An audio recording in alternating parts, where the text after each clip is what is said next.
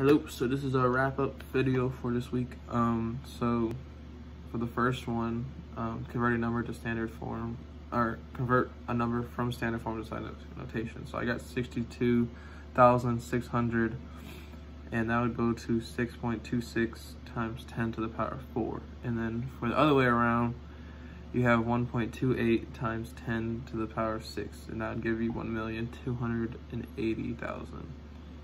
And then for the second one, the significant figures, so I did two numbers. So the first number is 306,000, and you'd have three significant figures. And then the second one is decimal 00405, and you'd have three significant figures in that one too also. And then to explain what a mole is, it's just particles that are 6.02 times 10 to the power 23. And it's just basically 1 mole is that equation. So, yep.